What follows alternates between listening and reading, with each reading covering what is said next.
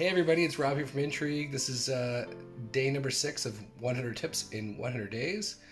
This is a quiet Sunday evening. The kids are down and just getting myself ready for the week. And the tip here is to visualize the week ahead, taking a little bit of time, maybe 10 minutes, 15, maybe an hour, depends on your week and your roles, whatever you're up to just really understand what's coming up and set yourself up for success. So here's my calendar for the week, and it's looking like I'm pretty happy with how my priorities are set and where they're on my calendar. So the tip is really simple. Take a little bit of time to set yourself up for success by making sure your week is intentional. I use my calendar, live and die by it, and make sure I got all my priorities set, so that way I can get done what I need to get done every day to win my week.